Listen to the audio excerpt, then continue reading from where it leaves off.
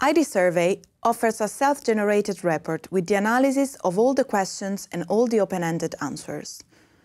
On the left, you find the list of questions. Questions that should not appear in the report can be hidden by simply switching them off. Clicking on a question, you can display the page with the relevant graphs and tables. As you can see, each page can have multiple graphs divided into multiple widgets. Each widget can contain a graph, a table, a list, or customized text. The text can also be customized with images, links, or logos, as in this case. So, by default, the report includes a page for each question in the questionnaire. However, we can also create new custom pages where we add widgets with graphs and tables, even of different questions. You can save as many reports as you want, each with its own settings and customization. Reports are managed in views, similar to the context management views. This means that we can resume the work from where we left off, even if we had not previously saved the changes. We can create reports available for the entire team or save them in private mode. Every single view can be shared with external users simply by activating report sharing. External users, such as your client, will be able to access your report with a link that you can send via email. So you don't have to create users and manage permissions to enter your IdSurvey platform. Now let's take a closer look to the widgets. If you want to add a graph, you need to click on Add Visualization. At the top left of each widget, we find the menus to set and customize every aspect of the graph or table. The first menu is Data Source, where we can choose the data source to analyze.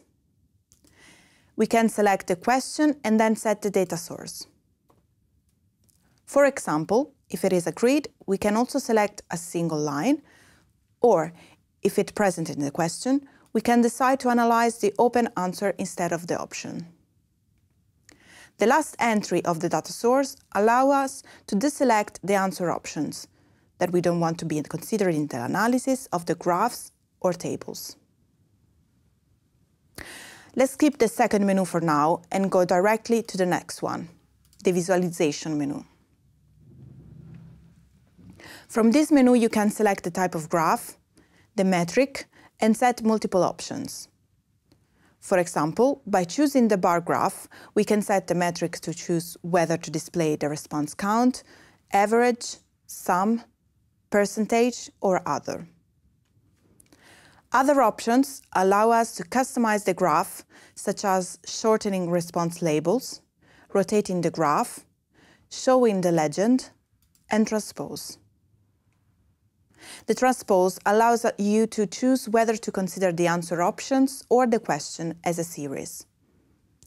This is an indispensable function when analyzing metrics because, for example, it allows you to choose whether to analyze the option count for each line or in which line each option has been selected.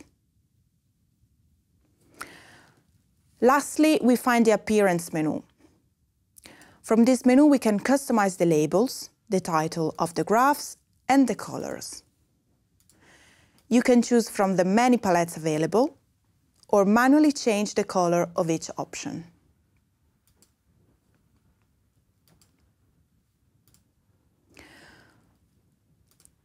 In Analysis and Report, there are 6 different types of charts, each with its option, plus a table of statistics, a table with group data, and a list.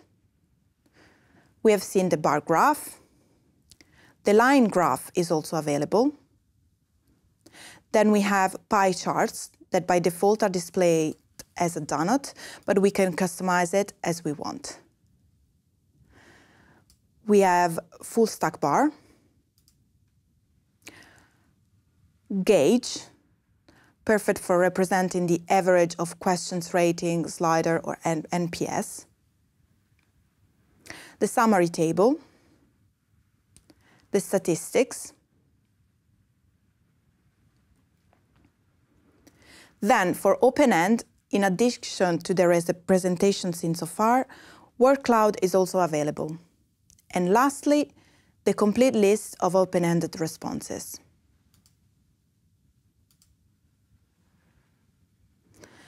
We left out a menu item. The second menu we find in the widgets is called Breakout. Breakout allows you to break down the data for another question or for a contact field. For example, we can break down the question by age group. The chart will immediately adapt to the new data.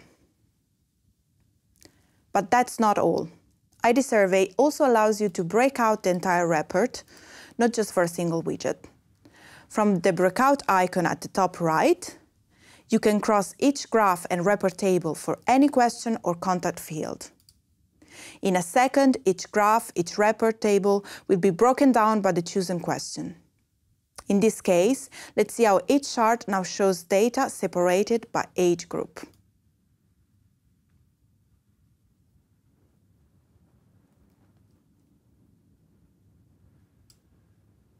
This is just a quick overview of analysis and report beta. Other features will be released during 2020.